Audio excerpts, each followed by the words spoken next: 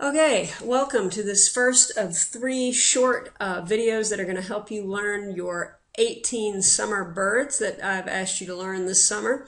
If you had me when you were a freshman, this whole bird thing is probably going to look pretty familiar to you. These birds should look pretty familiar to you. If you haven't, bear with me. I have my students learn birds each year because I feel like it gets them out of the textbook and outdoors, where I hope you will be as often as you can. Get you recognizing some wildlife that you might not typically notice before, some sounds, some visual identification, and so on. We are going to take these 18 birds and learn them in very small groups, 3 groups of 6. I'll go over each of the groups in a little short video, and then you will take a very simple online quiz through the Kia website that hopefully you received the email about, and you can watch the little intro video that I sent you as well. So what we're going to do is start first with our first group of 6. The American robin. Everybody knows what a robin looks like. Sorry. Okay.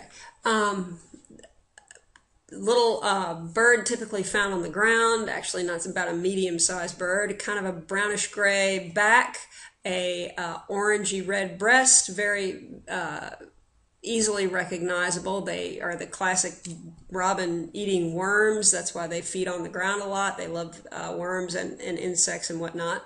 Male and female look very similar. One difference is the male has this dark head, but generally speaking, they look pretty similar to each other.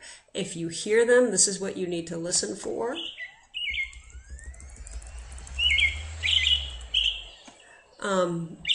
It's a very sing-songy. Your little reference on the bird identification sheet that I gave you says cheerily, cheery up, cheerily, cheery up. It's a very traditional bird chirping sound, but it is very sing-songy, and that rhythm is kind of what you want to use to kind of recognize it. Birds, different species of birds have different sounding songs. So they can recognize each other for mating purposes and so on. So their songs can be used to identify them. If you hear a bird with a sing-songy voice, chances are you are hearing a robin.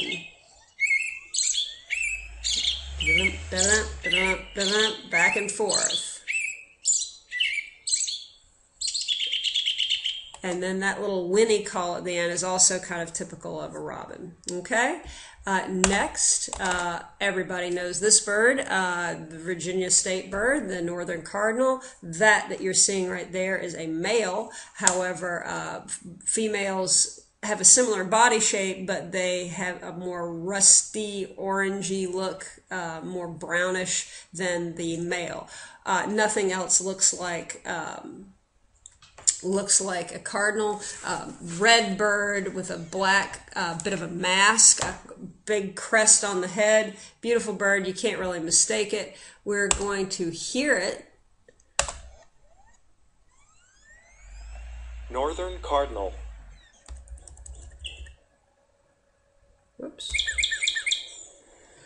It is said to be saying, purdy, purdy, purdy, purdy, purdy. I want you to be wary of that because there's another bird that's going to have a 2-syllable song that you might confuse it with. So purdy, purdy, purdy, of course, because he is so purdy.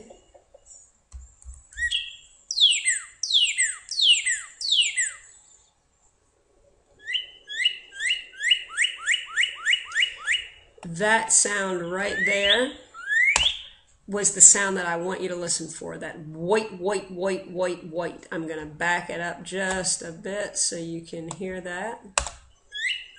White, white, white, white, white, white. Nothing else does that. So if you hear that, you're good to go. You know you got a cardinal, even if you don't see it. And that's the laser gun, okay? Nothing, well, almost nothing else does that, but that laser gun is pretty diagnostic as well. Okay, so northern cardinal, it also does a really metallic chip note. hang on. That high, thin chip is also typical of a cardinal. Next bird is my personal favorite, Carolina chickadee. They're really, really cute. There is a black-capped chickadee as well. We don't have those in our area. They are further north. What is it? They look exactly like these, the black-capped and the Carolina, almost impossible to tell apart. Then what is the difference between them? It is their song. It is what distinguishes them as two different species. Carolina chickadees will not mate with black-capped chickadees, even in places where their ranges overlap, because they don't recognize each other's songs, so they won't mate with each other. So they are distinct species in that regard. Carolina chickadee has a very flat song, a flat whistle, and a rhythm that can vary, but generally speaking, Phoebe, Phoebe is the rhythm you're listening for. Whoops. Carolina chickadee. Okay. Tufted titmouse. Carolina chickadee.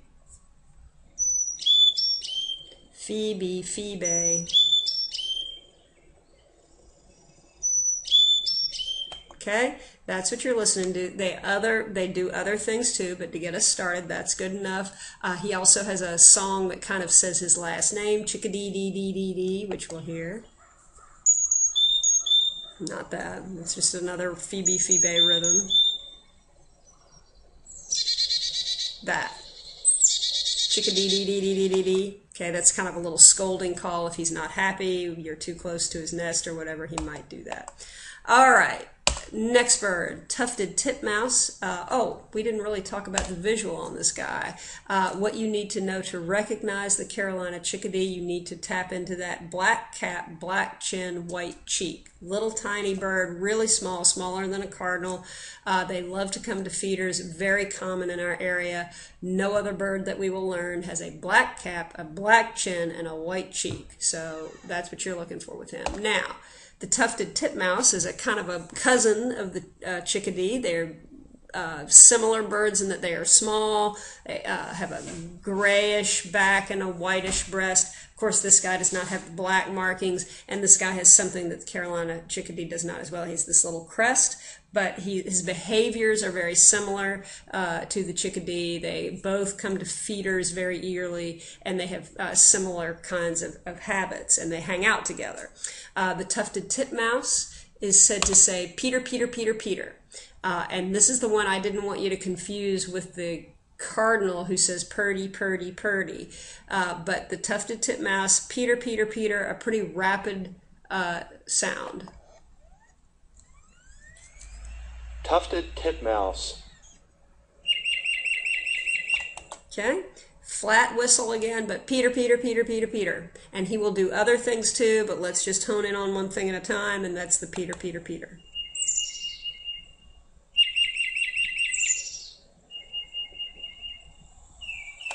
Okay, next on our list is the Carolina chickadee. I'm sorry, Carolina wren, my bad.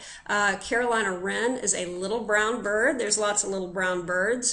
So what is it makes this recognizable from other little brown birds? Well, first of all, his brown is pretty rich. There are some brown birds that are just kind of dull. He's got a pretty vivid, rusty brown.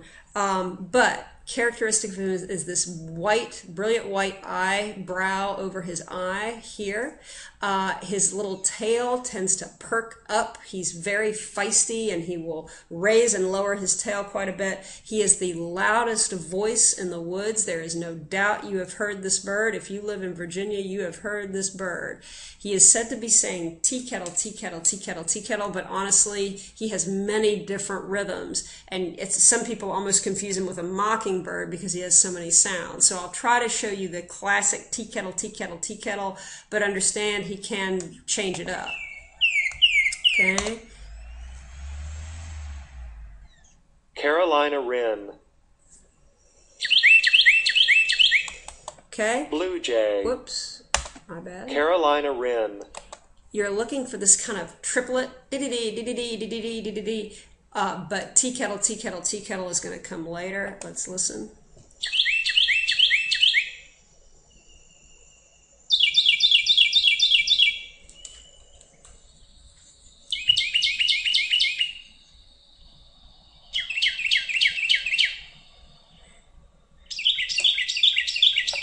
That's the one. That's the tea kettle, tea kettle, tea kettle, tea kettle. I'll play that little snippet just one more time.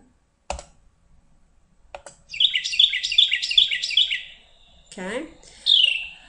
And then that sound is also very characteristic. That purr, it sounds like almost if you can imagine having a comb and running your thumb along the teeth of the comb, that purr, that's a real characteristic of these wrens. Okay, these are insect eaters. You can tell by the shape of the beak. They are going to be probing around looking for insects in nooks and crannies of bark and grass and wherever. They don't typically come to bird feeders because they don't eat seeds. All right, finally, our last bird is the eastern bluebird. Males and females look different. I will always show you the male for any of these birds so it'll be less confusing and more obvious. Brilliant blue back, rusty orange chest. They're in the robin family a little bit, so that's this orange breast is kind of a clue to that. The female is more dull. I will show you the male. The voice to me is difficult, and so let's see. Blue jay. No. Europe, common, northern, eastern bluebird. All right, here he is. Your sheet, and I think this is number 6 on your sheet and on your CD, says it sounds like cheerful charmer. I think what they're trying to get at is this kind of ear. It's this creaky door sound. It's really difficult for me, so fortunately you can probably do process of elimination on this one. Once you get it, you hear them all the time outside, but as far as distinguishing it from the others for your quiz, initially I think this is one of the harder ones. So let's hear what he sounds like.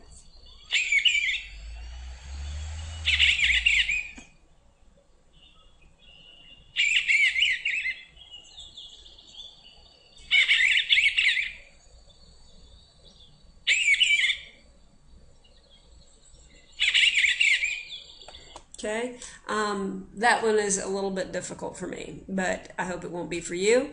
Once you feel like you're comfortable with these birds, go through your quiz, and if you get them wrong on your quiz, keep retaking it until you get them right.